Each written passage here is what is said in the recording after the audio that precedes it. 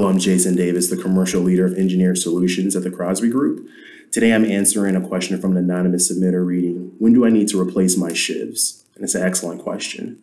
Sheaves most often need to be replaced when the groove of the sheave is worn to a point that will cause any type of concern around the integrity of the wire rope. As the sheave groove gets worn, the radius of the groove, which is originally around 6 to 10% larger than the wire rope, it actually gets smaller and it starts to approach the radius of the wire rope itself. Once the groove is worn close to the nominal size of the wire rope, it creates a pinching effect that can cause fatigue stresses on the strands.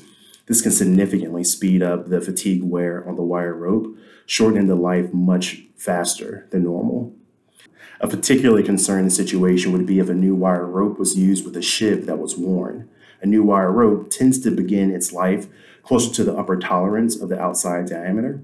Since this is being utilized with an already worn sheave, it would pose an even greater risk to the wire rope. So at this point, you're probably going to ask, what's the limit to which a sheave groove can be worn to? And the Crosby Group really recommends to the API guidelines on inspecting the sheave groove wear per API RP 9B.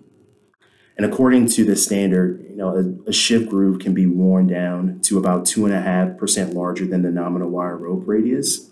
And a simple go-no-go gauge can be used to inspect the groove to make sure that it's not to this value. I hope that answers your question, Mr. or Mrs. Anonymous, and we'll see you in the next video.